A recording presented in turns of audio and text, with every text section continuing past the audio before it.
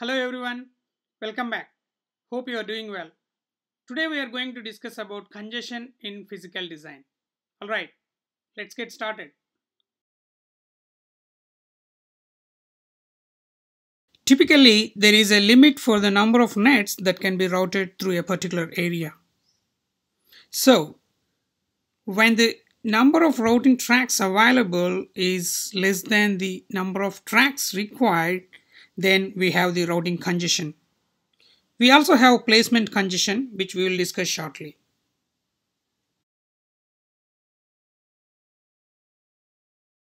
Let's look at some of the causes for the congestion.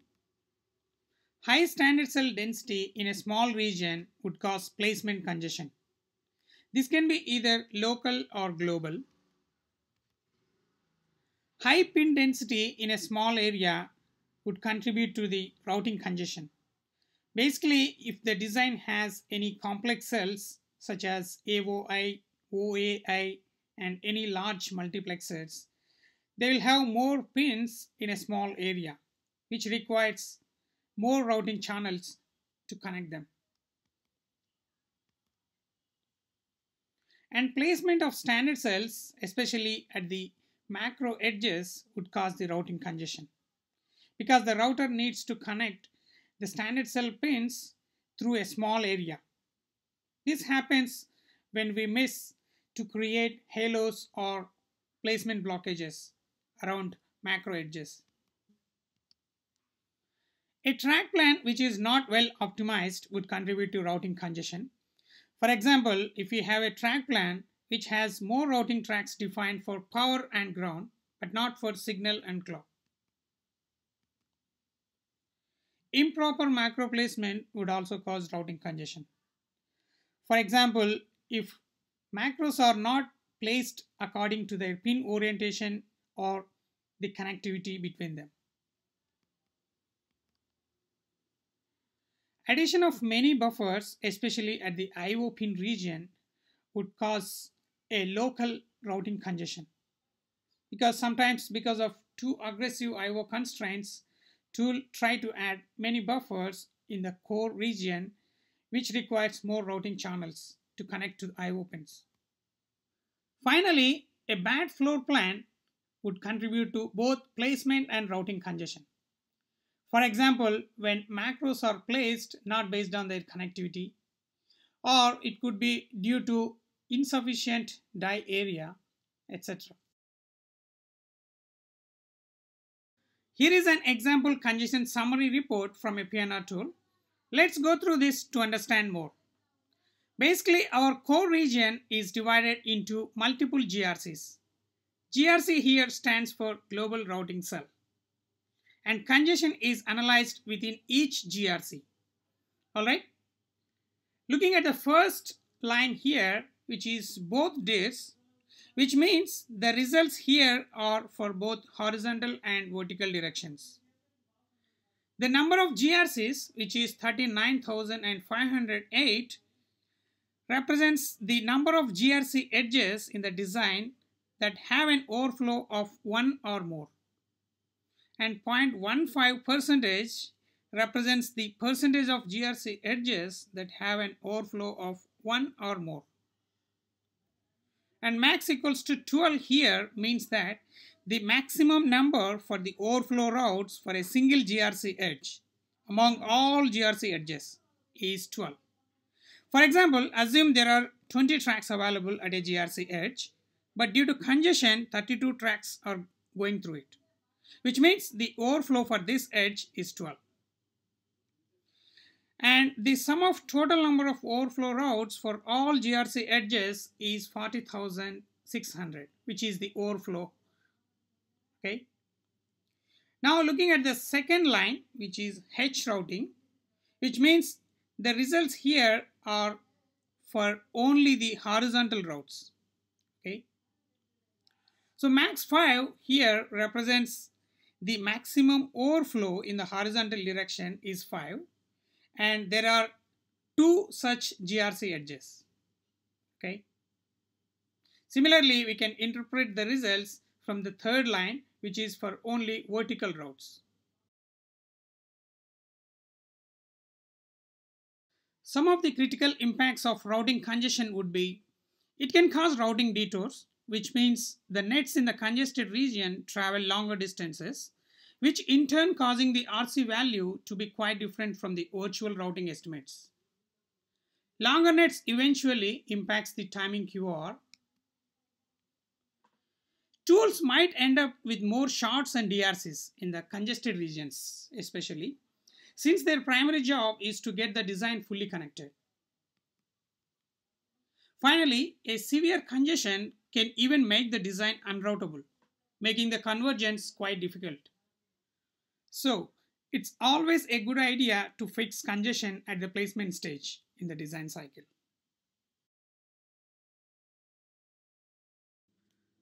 Before we look into how to resolve congestion, first we need to get congestion maps and reports ready by running global router at the placement stage. Once we have maps, then we can start analyzing routing congestion layer by layer or by GRCs. And the placement congestion is analyzed by looking at the cell and pin density maps. Okay, so this way we will have more debug points. As we know, high cell density can cause congestion. So adjusting cell density in the congested regions will help us reduce congestion. For example, in this particular command, we are trying to reduce the cell density to 65%, typically from a default value of 95%, in a region which is defined by coordinates x1, y1 and x2, y2. As we can see in this picture, the cells in the defined region are now spread apart. And now we have more routing resources. So this way we can reduce the congestion. We can play around with PNR tool options to improve the congestion further. For example, using congestion driven option. Basically, during congestion driven placement, the cells which are sitting together, which is causing congestion, are spread apart. We can increase the effort level to high if needed.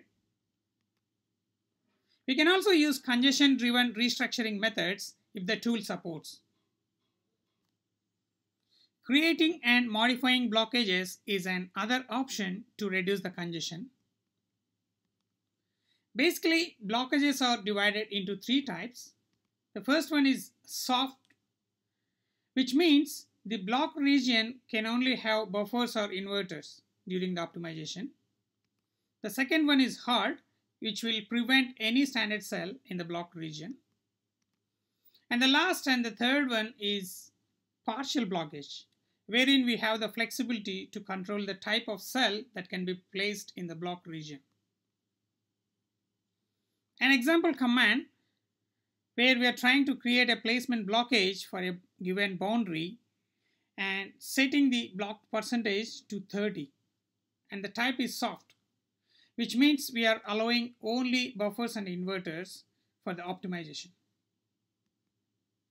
Next one is halo. We typically create halos when we have macros in the design.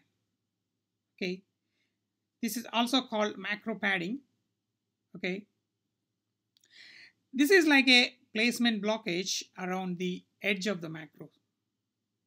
This is to make sure no standard cell is placed near the pins of macros and corners of macros, thereby giving an extra routing channel and extra space for the macro pin connections to the standard cells.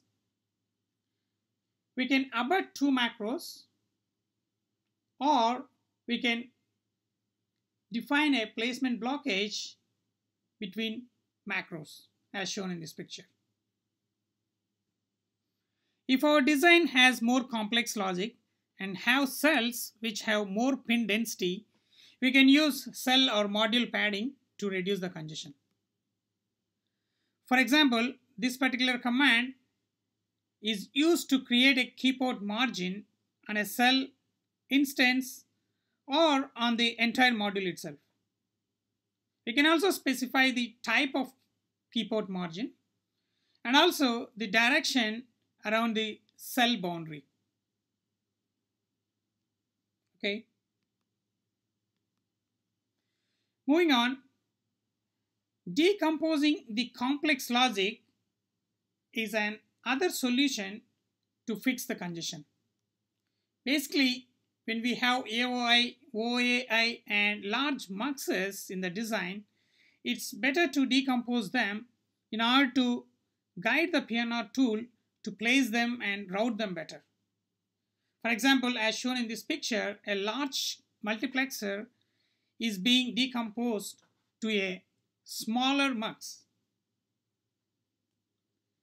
Reordering scan chains help us reduce the congestion. Basically, during DFT optimizations in the backend flow, will reduce the scan wire length, which will in turn improve the scan timing. Finally, modifying floor plan will also help us reduce the congestion. For example, if our design has macros, we can play around with macro placement, macro spacing, and also the pin orientation. But if our design is purely standard cell based design, then we can check if the further growth in the die area is possible. Thanks for watching the video. I hope you find it useful. Please subscribe for more videos. See you in the next one. Bye.